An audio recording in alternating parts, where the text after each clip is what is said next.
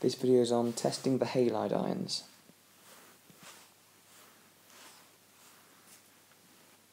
Now, our aims for this video are to know how silver nitrate and ammonia can be used to test for halide ions, and to know why the silver nitrate must be acidified before it's used in this way. So what I mean by halide ions is the ions of the halogens, so that's fluorine, chlorine, bromine and iodine. Astatine would also be there, but we don't really test for that. And the ions, the halide ions, are F-, Cl-, Br-, and I-, and they form these when they're in solution. So, for example, sodium fluoride will break up into sodium plus and F-, a fluoride ion, when it's put in water. Same for sodium chloride, sodium bromide, and sodium iodide. And we can use silver nitrate in order to test for these. So I'm just going to show you that now.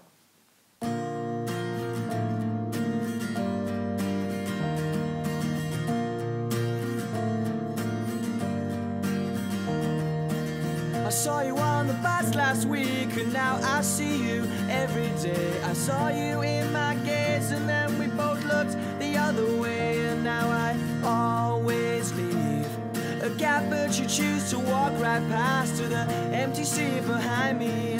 I wish there weren't so many free, so what are you waiting for? I know you don't know, and I don't know, so what are you waiting for? I know you don't know, and I don't know, so what are you waiting for? I know you don't know, and I don't know, and we could be waiting the rest of our lives for each other.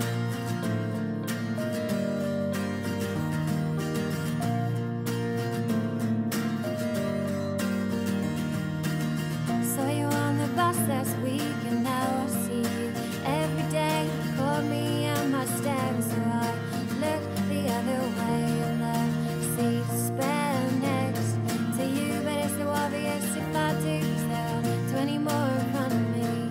I wish there weren't so many free. So this is a screenshot from that very exciting video you just watched, and you can see that silver nitrate is used, and when it's added to the three solutions, three different precipitates are made. This one here had the chloride ions in. So this would have the chloride ions in, and you can see that it makes a white precipitate. So this has chloride ions in, and it made a white precipitate. And that white precipitate was silver chloride. This middle one had bromide ions in, and you can see that makes a slightly discoloured precipitate compared to the white precipitate of the chloride ions. We call that a cream precipitate. So that had bromide ions, and that made a cream precipitate. A precipitate being an insoluble solid that is made when two solutions combine and react together. And that is of silver bromide, so that's what the precipitate actually is. And this one here you can see is more yellow, and that is the iodide ions. So that's iodide ions, and we make a yellow precipitate. And that yellow precipitate is silver iodide. Now you can see that actually the colours from a distance aren't that dissimilar to each other. So we have to use a second technique in order to just confirm what the halide ions are. And we can use ammonia to do that. We use dilute ammonia and concentrated ammonia to do that. So I'm just going to show you another a quick video and show you that in action.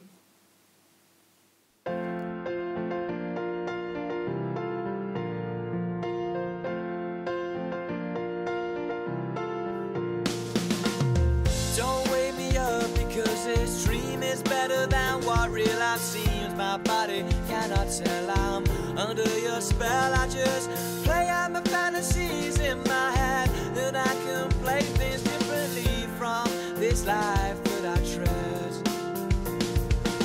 I look forward to the time when my head hits the pillow. It makes every day seem such a bore, but when the light hits my face and I know I'm not in that place now, that's what snooze is for. So don't wake me up just 'cause it's morning. Oh no, don't wake me up just 'cause the sun's come out to shine. But now you've come along and brighten up what used to be just bricks in between. between and the... So here's a screenshot from that experiment. I'm just going to point out the important things you have to take from this. So first thing is that the dilute ammonia dissolved the silver chloride. So silver chloride, AgCl, dissolves in dilute ammonia. However, the silver bromide and the silver chloride did not. So silver bromide and silver iodide do not dissolve, or they are insoluble in the dilute ammonia. So this allows you to work out, or just to confirm, which one is the chloride ions, because the silver chloride will dissolve in dilute ammonia, but the other ones won't. So we have a positive test for the silver chloride, which the other two have negative tests for. You could also say that you could see no visible change for these two, because actually you don't see anything. You don't see anything change. So if you're in an exam and you're asked what you'd say, you just say, see no visible change.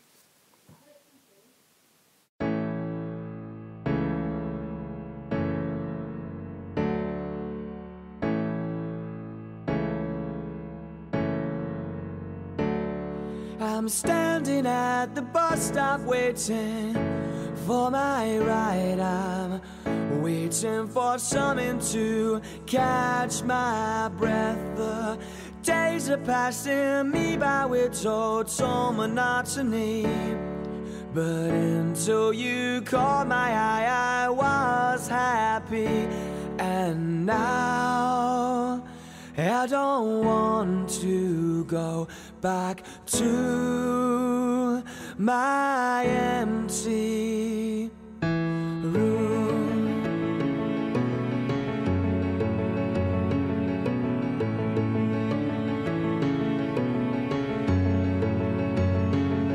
It seems crystal clear to me I'm trying way too hard. I dream that I'm falling too far, and in my head you're there, but I couldn't be further than the furthest star away from where you are. And now I don't want to go back to my... So now we've added concentrated ammonia, you can see that the silver bromide has dissolved now, but the silver iodide still hasn't dissolved. So when we add concentrated ammonia, the silver bromide dissolved in ammonia, concentrated ammonia, but it didn't dissolve in the dilute ammonia, it only dissolves in the concentrated ammonia, and the silver iodide still hasn't dissolved. It is insoluble in concentrated or conc ammonia. Now, if you added concentrated ammonia to the silver chloride, which had already dissolved in the dilute ammonia, that would also dissolve the silver chloride. But that's why we do this in this order. We add dilute ammonia first, then concentrated ammonia, because we can see the separate silver halide precipitates dissolving in order. And this allows us to distinguish between them if we're not completely sure about them from the colours. So in summary then, to test for halide ions, the first thing you do is add silver nitrate. And that will give you a number of different coloured precipitates depending on what you had. If you add fluoride ions, that will give you no precipitate. Now I didn't show you that earlier, but the reason why fluoride ions give you no precipitate is because AgF, silver fluoride, is soluble in water, and so it wouldn't give you precipitate. So if you knew there was a halide ion in the solution and it gave you no precipitate when you added silver nitrate, you'd know it was the fluoride ion. Chloride ions give you a white precipitate. Bromide ions give you a cream precipitate. And iodide ions give you a yellow precipitate. The next thing you do is add dilute ammonia.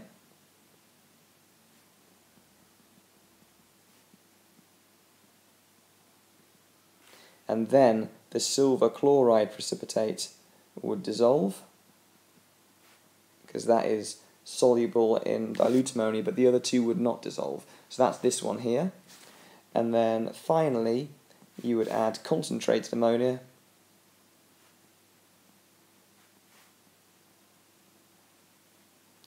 and then the silver bromide precipitate would dissolve. And that's this middle one here.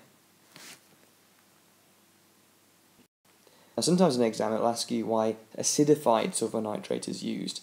And we use acidified silver nitrate in order to get rid of any ions that may interfere with the test. So for example, carbonate ions, CO3 2-, or hydroxide ions, OH-, they will interfere with the test in that silver nitrate will react with those to create a precipitate as well. So we acidify the silver nitrate, so the acid will react with these and get rid of them, so that the silver nitrate can just react with the halide ions. When we say we acidify it, we acidify it with nitric acid. The reason why we don't use hydrochloric acid, we do not use that because obviously the chloride ions in the hydrochloric acid will react with the silver nitrate and make a white precipitate. What we do want to use is nitric acid. So that's what we do use, because there's nothing in that that will interfere with the test. So, just have a look at some past exam questions on this. So, it says the following pairs of compounds can be distinguished by observing what happens in test tube reactions. For each pair, give a suitable aqueous reagent that could be added separately to each compound to describe what you'd observe in each case. So, the first question says you've got silver fluoride and sodium fluoride and sodium chloride, and so your reagent here would be silver nitrate. Now, with sodium fluoride, no precipitate is made because the silver fluoride that would be made is soluble in water, and so observing this, you'd see no visible change, and that's what you write if nothing would happen in terms of observing it. The observation with sodium chloride would be a white precipitate, and you can write precipitate as just PPT. They'll give you the marks for it in the exam. Now, and below we've got silver chloride and silver iodide that we need to distinguish between. Now, one of these will dissolve in dilute ammonia and one of them won't. And actually, silver iodide won't dissolve in either dilute or concentrated ammonia, and silver chloride will dissolve in both. So actually, the reagent can be dilute or concentrated ammonia, but you need to make sure you still say which one you're going to use. So you have to say whether it's dilute or concentrated to get the marks. Observation with silver chloride is that it dissolves, and the observation with silver iodide is that there is no visible change because it will not dissolve, so you won't see anything happen. Hope that helps. Please email me if you need any more help with this.